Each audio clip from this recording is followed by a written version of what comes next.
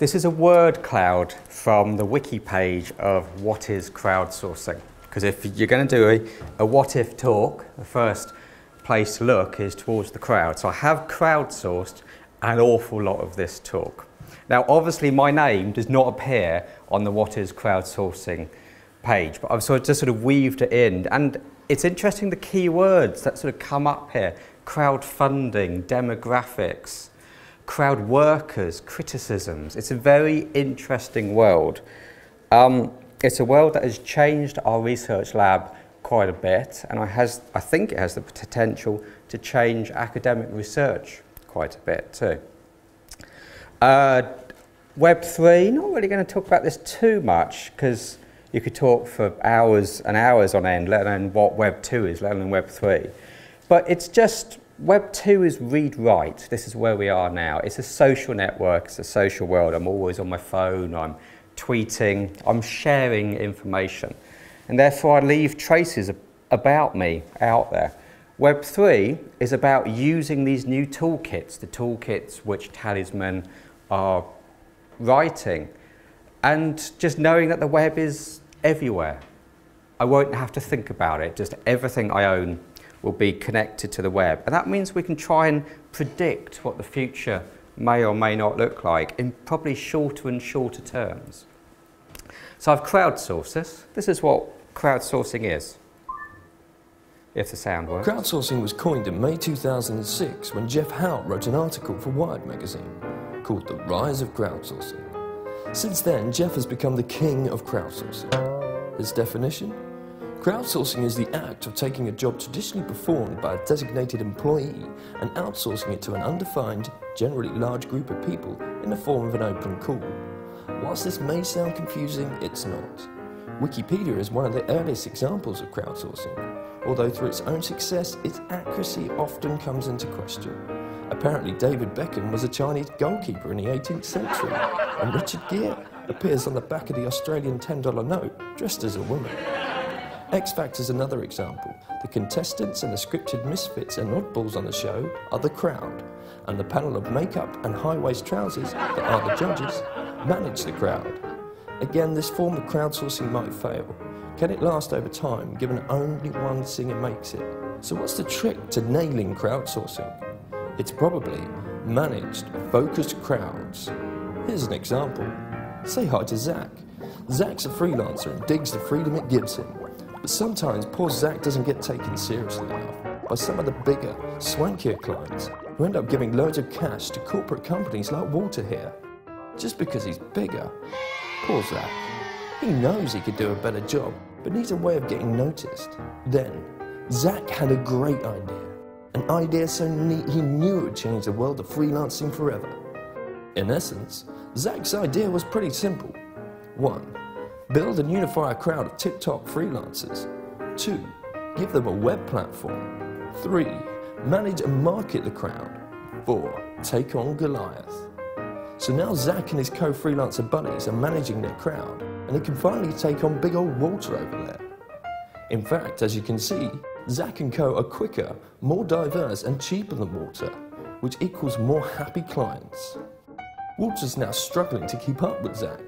Walter's got huge overhead, so he keeps getting bogged down, whilst Zach and co can grow and grow and grow.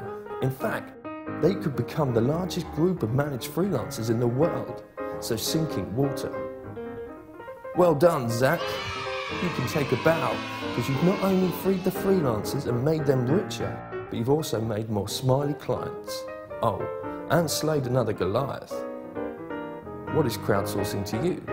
Come and have your say at whatiscrowdsourcing.com. Also crowdsourcing.org, should you so wish. So the interesting thing is Zach could be an RA, and he's struggling to write research grants. You know, it's quite scary.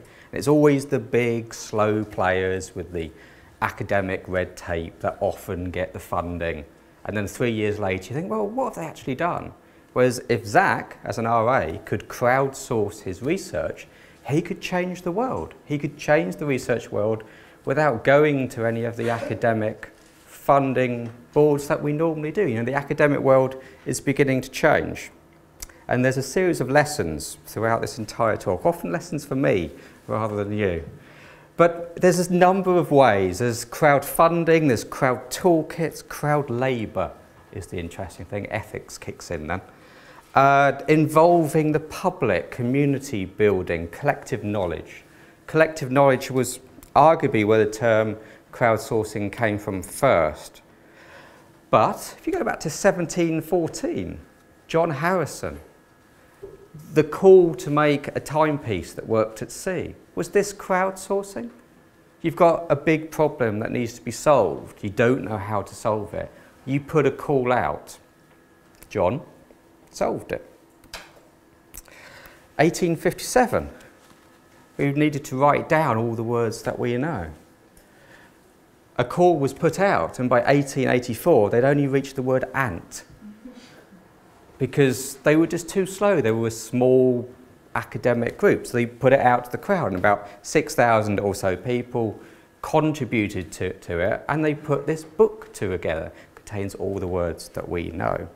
Crowdsourcing, 1884. The collective knowledge is the intriguing bit, because there's all this knowledge out there, and from a research point of view, we always rely on various data sets that are known. There's data sets out there that we can gather ourselves. If we just have the faith that it's not all just noise, but there's nuggets of information in there. The one that is always quoted is Galaxy Zoo. Every crowdsourcing talk probably has to have Galaxy Zoo in it. So 60-second social on Galaxy Zoo.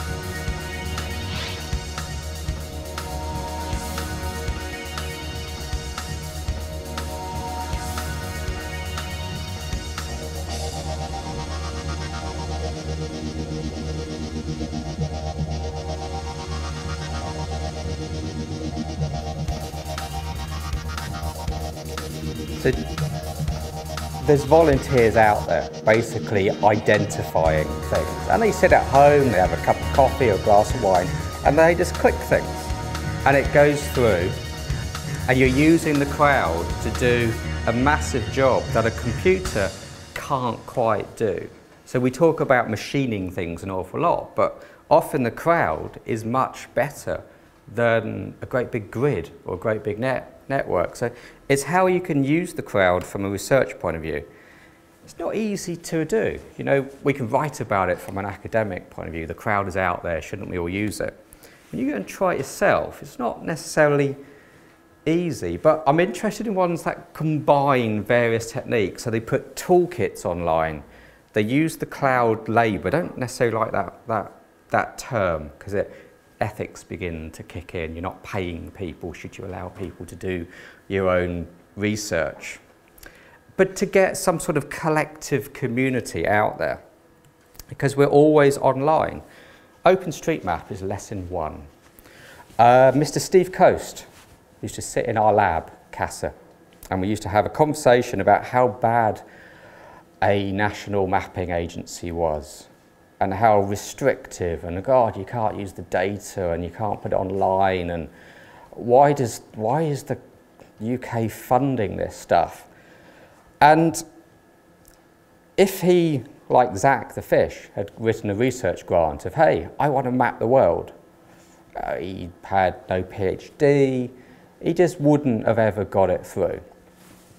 So he left our research lab, shouldn't have let him go. And he maps the world, openstreetmap.com. This is Oxford, where we are now, St Catherine's College. Every line here, every word has been contributed by users around the world. So he just put a toolkit online, had a blank map, and he wanted to put an open source map that anyone can use to get around the national data system. To say, look, you don't need these guys. We can do it ourselves. And he had people on bikes with GPS units at first, just cycling around and uploading their GPS tracks. I just zoomed into a random place in the world here from here, just to say almost everywhere in the world. They're not quite there yet. It's been running since 2004, probably 2006 is when it properly kicked in. But they've mapped almost the entire world. This was Eric, little RA, and he saw the big national mapping whale and see how it was lumbering and couldn't catch up with the Web 2 world where licensing was free, and went and mapped it himself. This is the users mapping the world in 2008. It's just people logging in.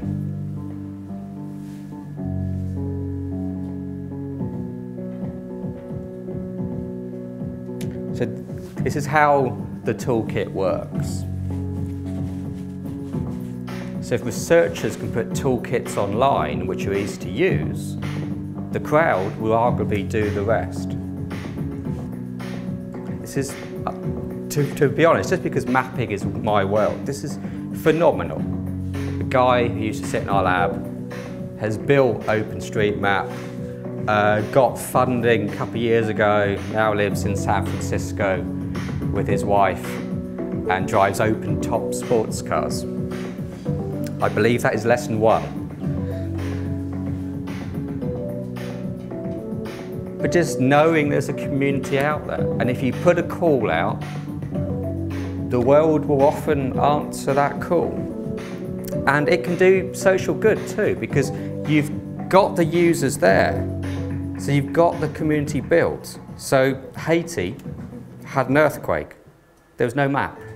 This is a 24-hour map of Haiti being mapped after the earthquake. The World Bank used this map to sort out where they have to get aid. So people just knew there was an earthquake there, logged in, made the map. The servers sit behind our lab, so we serve all of this out. Happiness was just raised. How do we know how happy people are? Ask them. Just ask them using, I know, the phone that's in my pocket. Ask me 5 times a day how happy I am, and I will tell you. George, in our lab, has made an app called Mappiness. It asks you that question, how happy are you 5 times a day? And we grab your geolocation, and we grab a sample of noise, should you so wish, and we can take a photograph. So we're doing colour matching too. People like to be around the colour green, turns out. But we grab timestamps, and this reached the Apple front page. Millions of users around the world have used Mappiness. And it asks you each day, and it gives you little graphs. It allows you to feel part of it. So beginning to feel part of it is core to crowdsourcing. You're not just sucking it in, you're allowing people to get feedback by putting toolkits or apps online. So this was his PhD research. And to have a researcher which can do a PhD that gets on the Apple front page, it raises the game from what we should expect of crowdsourcing.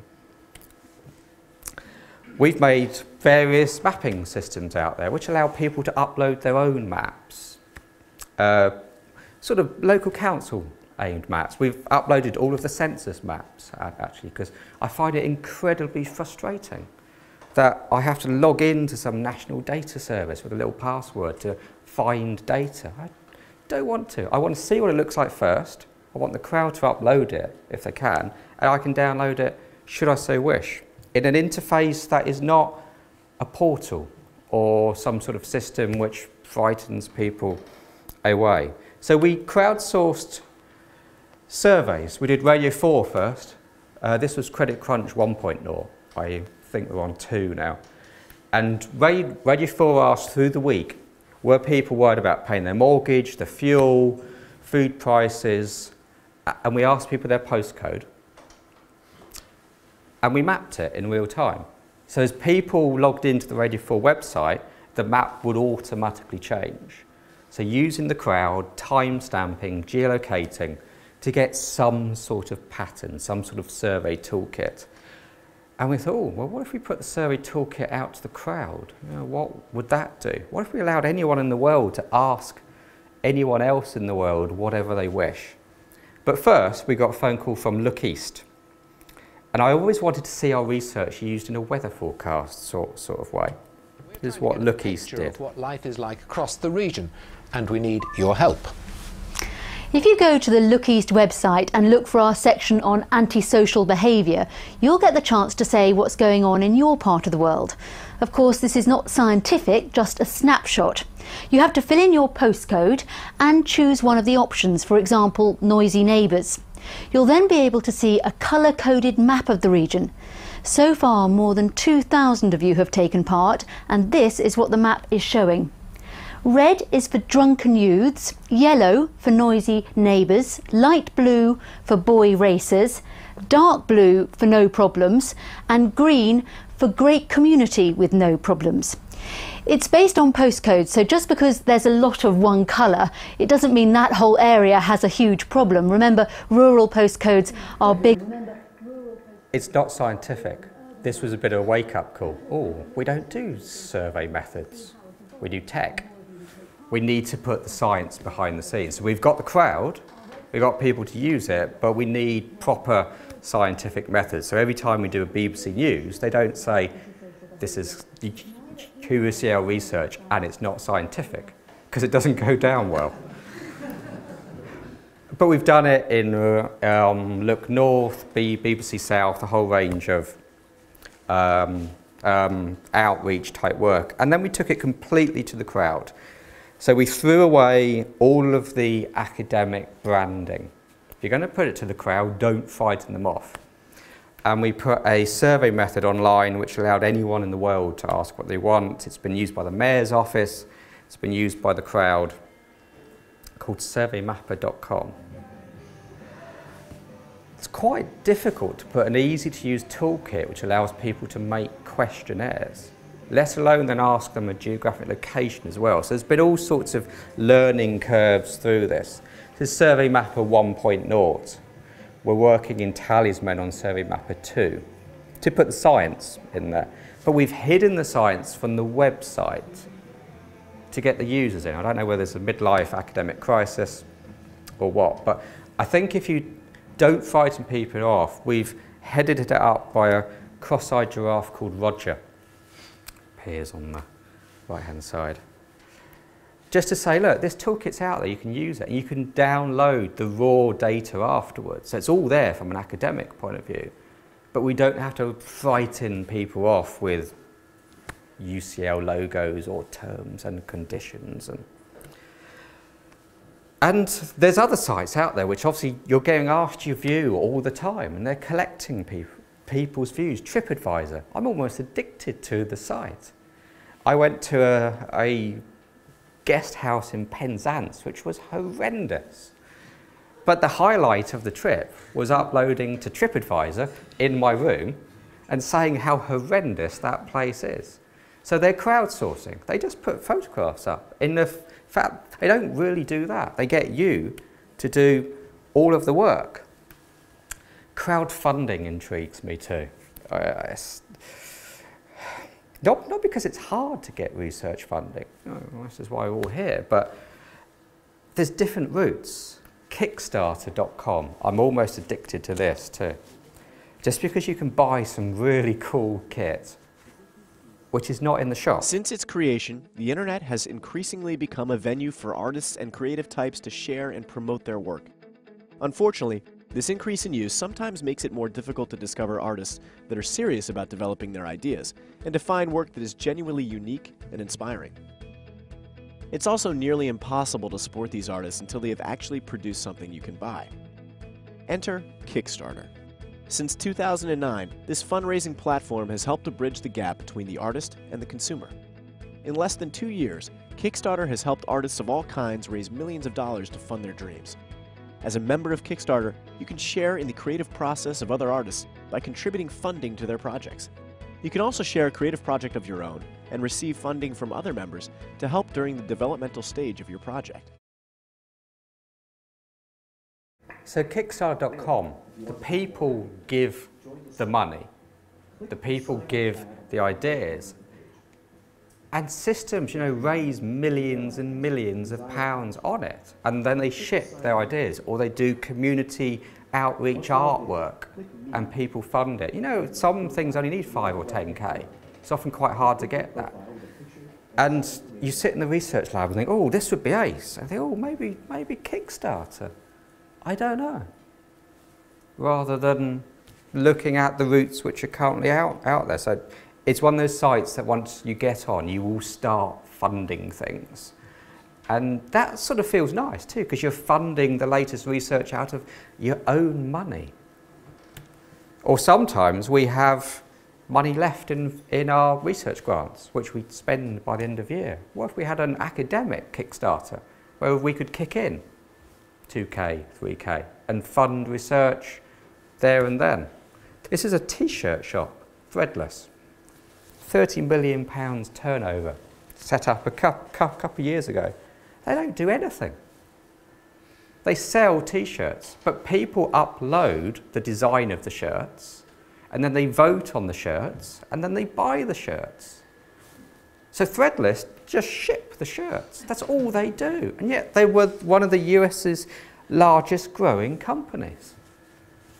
Which makes me think, oh my God, we need to have a workshop on this. So sure enough, Talisman is doing a brainstorming workshop in September to see what training we can put in place first, because it's very hard to train this stuff. Because all it is a website. You could knock up 8 of these in a day and see which one flies. So we did our own crowdsourcing stuff, talesofthings.com. Big fan of the Antiques Roadshow, it's an age thing. Where people queue up and they want to be told about their things. You shouldn't have to be told about the things should be crowdsourced. The things should talk back to you. It's something called the Internet of Things. Mix of Facebook, Antiques Roadshow and eBay. And we're working with Oxfam on it, and we've been crowdsourcing people. Hi, I'm Annie Lennox, and I'm donating this rather interesting, fabulous, unique dress, which I actually wore to a rather splendid occasion, which happened to be Nelson Mandela's 90th birthday party at Hyde Park in London. So if you buy this and wear it, that's what you can tell your friends. We're crowdsourcing stories, narratives for Oxfam. Turns out people like to know where their clothes came from in second-hand shops. That dress is probably worth £20 because she owned it. It sold for £170. So you can add worth to retail goods. And we're, from a research point of view, we're grabbing geographic location. I want to know where things are. We're making things read right too. We've just made Oxfam's first iPhone app too. So they've trusted us to put it out to their crowd. And crowdsourcing the narrative of things, which is an interesting take on the research. So geography is always at the core of everything that we do. But it's interesting from the research world that lots of people throw geography away. But surely it's at the core of how we understand an awful lot of this work. A well-known national newspaper gave us a fantastic write-up, and the press has been ace, and 2 years ago they called us the next Facebook. I don't think they were right, which is why I'm here giving a talk on what is crowdsourcing, rather than being in San Francisco with my new wife and open-top sports car. We're crowdsourcing stories from a word cloud point of view. This is the first Talisman app, which comes out next month, textual. So it takes open source text, it creates a word cloud. There's a lot of word cloud toolkits out there, but you can click on these words and see what they mean, see what their relationships are. And we grab geolocation at the same time. So I'm really interested when this goes live of who's reading what where, because this is a global app. So we're bringing location to narrative research. And before I came to NCRM, I didn't know what narrative research was, to be quite frank, because it's not our world. But it's interesting how the nodes can merge and we can begin to learn from each node and get the research in there, but do crowdsourcing for narratives. This is just our first try. So there's various types. There's the crowdfunding, Kickstarter. I'm interested in perhaps an academic Kickstarter for research which is sometimes tricky to fund. There's the shared systems, the open street map. There's the cloud labour, TripAdvisor, Second Life. Second Life is a virtual world. It was just a blank plot of land. It was a computer with just a little green piece of grass. People bought other pieces of grass and they logged in and they bought houses and they built worlds and they built towns, and everything they built someone else paid for. So you type your credit card number in and it's just genius. So there must be ways within the academic community that we can crowdfund and crowdsource quite a lot of this creative type research. So if there's a massive task that we want to complete, I don't know, like mapping the world or translating documents or mapping the stars, you can create a very simple toolkit and you can just put it out there. Now, it might not fly, not everything does, but we're quite well linked in now. Our academic network is quite large. We're online, we tweet, we share, we blog. We can call the crowd in, and if we offer the crowd something back, we can use them. So JISC recently did an elevator pitch, which was interesting. 10K, you uploaded a YouTube clip and you asked for funds. I'm intrigued by that because we put all of our work onto YouTube. Therefore, everything is rated. Everyone rates everyone else. So if our work is poor, people within almost 30 seconds will say, Andy, that's rubbish. I think, oh. But it allows you to refine your research because everything is rated. There's sites which rates our lectures, ratemyprofessor.com. You can even rate whether they're hot or not online. Not sure whether that's a good thing or not, but nevertheless, we're beginning to get rated a lot more. But we're also interested in the crowd or data mining. So not just crowdsourcing, but people have often clicked yes to those little terms that we click yes to. Twitter, I've clicked yes to the terms. Can't say that I actually read them. No one does. But it allows us to pull in data feeds. There's more and more data feeds. This is our citydashboard.org. Talisman output number 2 coming soon, although it's just online in a beta form. So pulling in all of these data feeds from the number of buses on the streets to underground trains, background radiation count. I bought a radiation counter, plugged it in, put it online. 8 places around the UK. There's a mapping version too. The map doesn't quite work yet. It just doesn't feel right. But putting data dashboards online and then trying to gather the data. So we've just bought a whole bank of hard disks to not just look at the data, but to stream it and therefore try and make sense of it. So try and make sense from a modelling point of view of what London's going to look like in 30 minutes' time. It's a unique research challenge.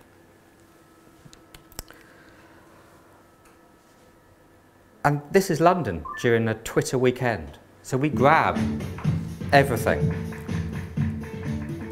Not grab, grab's the wrong word, that sounds bad. We mine, we data mine Twitter. And because you've clicked yes, we know where you are, we know what you've said, and we know exactly what time that is. So we know where people are. From a social analysis point of view, you know, this is gold dust. As long as you're looking at the sort of people that tweets. But you know, this is early research. We're not ruling out everything that's gone on in the past. We're just saying there's new methods out there that perhaps we can use. Just to run onto Heathrow Runway 1. It's where you're meant to have your phone turned off. It's a big sign. Turn your phone off. Lots of people tweet. It's the plane's landing or the plane's taking off. So we fly out to a suburb view now. Go to someone's house. You might not be the text, but he texts, tweets, happy birthday, kiss, kiss, kiss. I bet he or she does not realise how we can zoom into your house. We know where you live. We know what you've said. Was it to your wife?